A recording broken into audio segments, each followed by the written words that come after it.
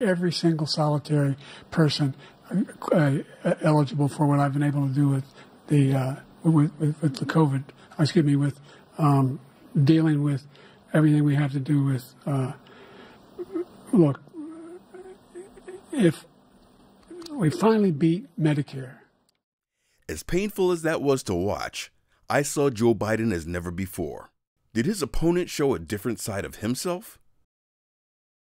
We had the best numbers ever. We have the best numbers with them in maybe ever. They're saying ever. I read this morning where ever. The best numbers. I just won 2 club championships. To do that, you have to be quite smart. Well, I took 2 tests, cognitive tests. I aced them.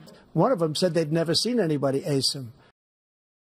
And I'd love to ask him, and will, why he allowed millions of people to come in here from prisons, jails, and mental institutions. But wait till you see these millions of people pouring into our country, and they're going to take the jobs, and it's already started. But Social Security, he's destroying it because millions of people are pouring into our country, and they're putting them onto Social Security. They're putting them onto Medicare, Medicaid. If he wins this election, our country doesn't have a chance. He will drive us into World War III.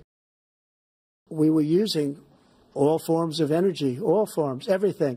And yet, during my 4 years, I had the best environmental numbers ever. The country was going like never before. And we were ready to start paying down debt. We were ready to start using the liquid gold right under our feet, the oil and gas right under our feet. We were going to have something that nobody else has had. I've never seen anybody lie like this guy. Everything he does is a lie. It's misinformation and disinformation. Every police group in the nation from every state is supporting Donald J. Trump.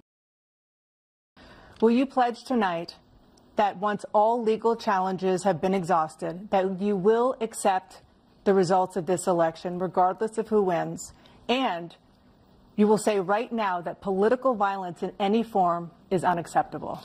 Well, I shouldn't have to say that, but of course I believe that. It's totally unacceptable. And if you would see my statements that I made on Twitter at the time, and also my statement that I made in the Rose Garden, you would say it's one of the strongest statements you've ever seen. In addition to the speech I made in front of, I believe, the largest crowd I've ever spoken to, and I will tell you, nobody ever talks about that. They talk about a relatively small number of people that went to the Capitol, and in many cases were ushered in by the police. And as Nancy Pelosi said, it was her responsibility, not mine. She said that loud and clear. But the answer is, if the election is fair, free, and I want that more than anybody.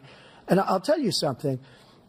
I wish he was a great president, because I wouldn't be here right now. I'd be at one of my many places enjoying myself. I wouldn't be under indictment because I wouldn't have been his political opponent, because he indicted me because I was his opponent.